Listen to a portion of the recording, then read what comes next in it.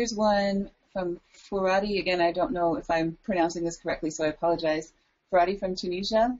As you know, airlines do not hire any pilots with low hours, and there's a lot of jobless cadet pilots. Type rating costs a lot and is not terribly affordable. Profession must work on a solution. So, first of all, I would agree with you. I wish there was a better solution for the industry. Although this is an age-old problem, this is the exact same problem that I had when I was coming up through the ranks. Nobody would hire you without multi-engine time, and nobody would give you multi-engine time to get hired. And yet we all made it. So how did we all make the leap? If we all made the leap, you can make the leap too. Now, first of all, I'm going to push back on you and say airlines do hire low-time pilots. If you don't think they do, go look in Asia. Go look at Vietjet. Go look at Indonesia. Go look at China. Go to the websites for the aviation recruiters like Richworth, VOR Holdings. For the first time ever, they're starting to actively hire first officers. But in your particular region of the world, it may be true. It may be true that there isn't going to be a low-time pilot job opportunity. So what are you willing to do to pursue the career? Are you willing to go to Asia and fly for a while? If that's your option, boy, I would jump on that. What a great experience. It'd be a great adventure. And when you come back, you're going to be the top of the stack because you're going to have lots of experience. Do I agree there needs to be a better solution? I do. I don't have the answer for that. I'm just trying to provide the solutions that work within the context of what we have in the industry now. Right. So you just look at the cards you're dealt and play them the best you can, and sometimes you have to go somewhere else to get better cards. And I do want to reassure, all of us did it. I had 250 hours once. Every single one of those airline pilots, the 50-some thousand that we saw on the previous table, had 250 hours once. We all made the leap, and you can too. Right. And here's a real similar question. 265 hours and a commercial ME and a type rating. So what can you do? So, Pablo, there's a couple different pathways. Number one, there's flight instruction. That's the old proven pathway to build time, is to get a flight instructor job. And the good news is the schools right now are losing their flight instructors at an alarming rate, so there are opportunities to go instruct. It's a great way to give something back to the industry. It's a great way for you to build your experience, and nothing teaches you how to fly better than helping to teach somebody else. However, if you don't want to do the flight instructing route, there's still other routes out there.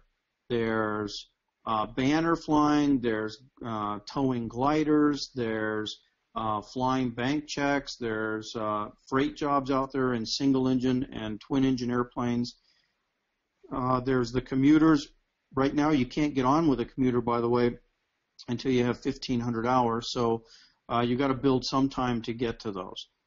The other thing, as I was saying to the previous question, there are job opportunities outside the United States, and you should consider those. If you have the ability to travel to Asia and to work in the Asian market, you might actually be able to land a job flying an Airbus or a Boeing.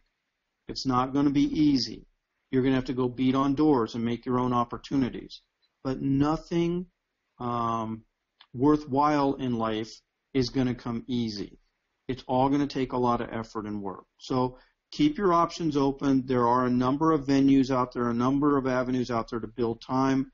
The first thing is build your single engine time to get to that 1,500 hours and get your ATP. Once you get your ATP, I really think you're going to be snapped up very quickly by the commuters. Fantastic.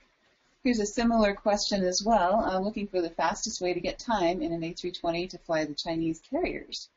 Joe from Florida.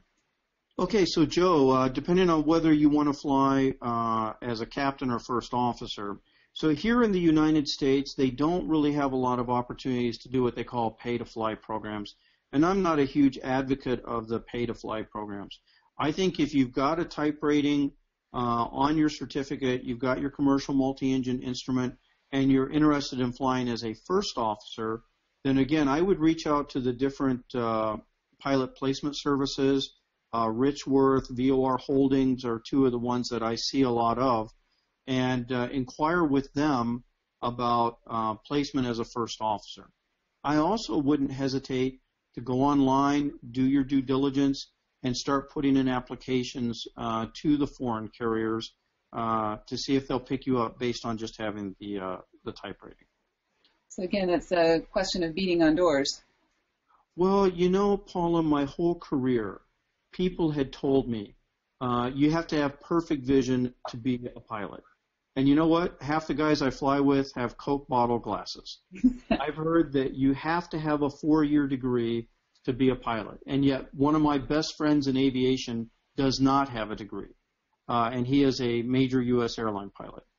All of these things that people say, well, I don't have this or I don't have that, I can't make it. You know what? What you're reading when the airlines put that information out is their wish list. But if they can't get enough applicants at that time that they're hiring that meet those requirements, then they will look at the applicants that are coming in because they're not going to not hire and not fill those seats. Hey, Dave, this is John. I personal experience from a good friend of mine who flew checks in a Baron along with my son. They both got out and went different ways, but this individual went to India and jumped into the left seat with an Airbus 320 with only about 300 hours. Yeah, I mean, was it the left seat or the right seat, John? He was a first officer? First officer, sorry. Yeah, on the right seat. Absolutely. I know lots and lots of people now that have bridged the gap, gone overseas, and there are so many naysayers that say it won't work, there isn't those opportunities, it can't be done. And then you keep running into individuals that say, I did it, here's my experience, here's who I worked for.